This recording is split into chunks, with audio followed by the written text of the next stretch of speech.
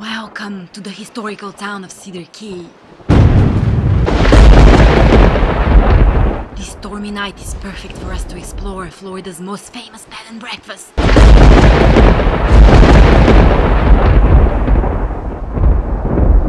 Island Hotel was built in 1859 and has withstood the passage of time, countless storms and hurricanes, many guests and several feet of water every time a storm blew the roof away.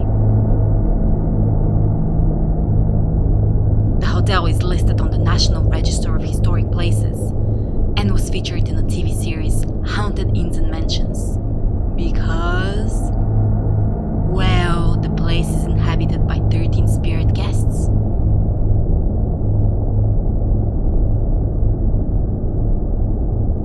Don't believe me? Come see it for yourself.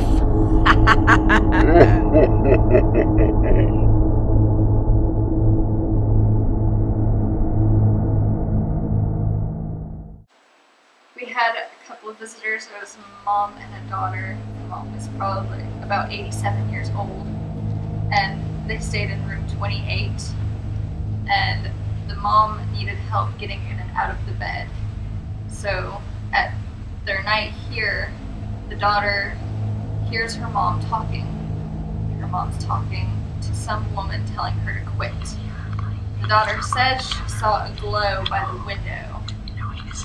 But eventually the mom hopped out of bed and was talking to this glow and followed it all the way out into the lobby, and then came back and hopped in bed and went to sleep. Room 27 and 28 are haunted by a murdered prostitute. I spent the night in eerie room 28. I woke up from a strange dream to the smell of perfume. In the air was a fragrance I have never smelled before. Some other guests that stayed in room 33, and the woman came out to take a shower, put her clothes on the bed, and went to the bathroom to take a shower. And when she came out to get something, her clothes were on the floor. So she picks the clothes up, puts them back on the bed, forgetting what she went into the bedroom for, and goes back into the bathroom. And then comes back into the bedroom, and the clothes are on the floor again. The ghosts that you have allegedly viewed at the Island Hotel, what I tell you is these are stories that I can substantiate. I have history of them. There was a man here in Cedar Key in the late 1880s, early 1890s by the name of Billy. And Billy was the son of a very, very prominent Levy and Lafayette County, which is the next county across the river in the Swanee. Today it's Dixie County. He was the son of a very prominent person. He was a legislator, represented this area. He was a colonel in the Civil War. And Billy was a real bad boy. No two ways about it. Everything had to be his way. He had two brothers that he had browbeaten into doing everything he wanted. And in the late 1880s, early 1890s, Billy took over Cedar Key to the point where the vendors, the merchants, were packing up and leaving. And there was a woman that he set his eyes on, but she was married. And he pursued her so fervently that she threw herself out of the second-story window of the Island Hotel.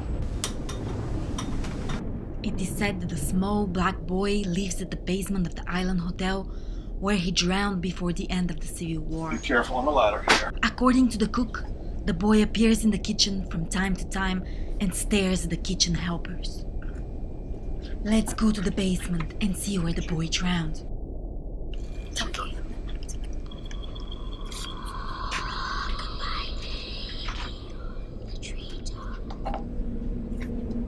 They used to sell illegal whiskey out of here.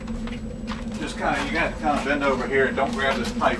See all these sandbags and everything that that are piled up against the wall over here? Back, if you remember the invasion of the Bay of Pigs, the Cuban Missile Crisis. Right.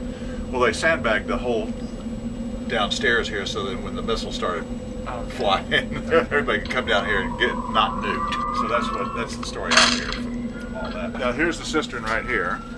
You can look over there. over here, and he allegedly fell in here and drowned.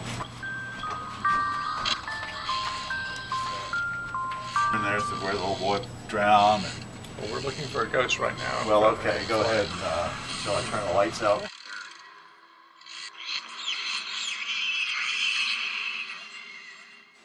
A couple days after that visit, there was a young couple who stayed in that room, and it was her birthday. And they had a balloon. It was a big plastic balloon. They had tied it to the suitcase banister and came down for dinner and went back up to go take pictures with the balloon, and the girl held the balloon and she could hear air coming out of it, and there was a slash mark about this big in the balloon. There was a couple who also stayed in that room and had brought a flashlight with them, and the flashlight worked perfectly fine before.